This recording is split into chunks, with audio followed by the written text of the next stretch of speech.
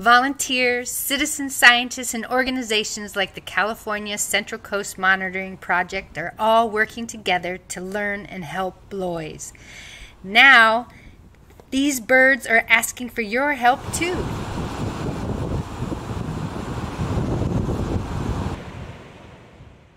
Territories all vary in size, some big, some small, but they all have one thing in common. They provide food sources and a place to nest. The challenge is that we have easy access to these critical parts of their habitat. How do we share this space respectfully and coexist with all the wildlife that lives there?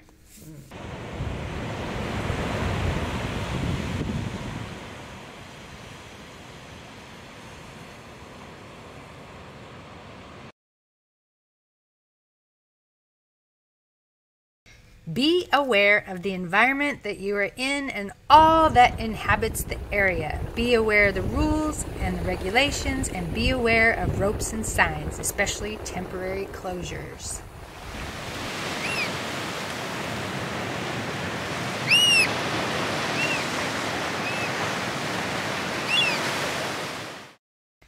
Look, listen, learn. Use as many senses as you can when you are exploring and enjoying an environment that you are visiting. Wildlife can't use words to tell you what or how they feel. Look at their behavior, listen to their sounds, learn about them.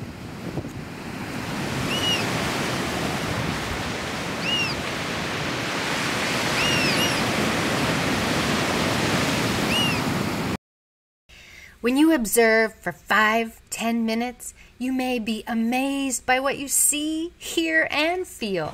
A spray from the sea, a whale breaching, a baby otter calling its mother, a pelican gulping a sardine, even 9 black oystercatchers sharing the coast with a community of migrating birds.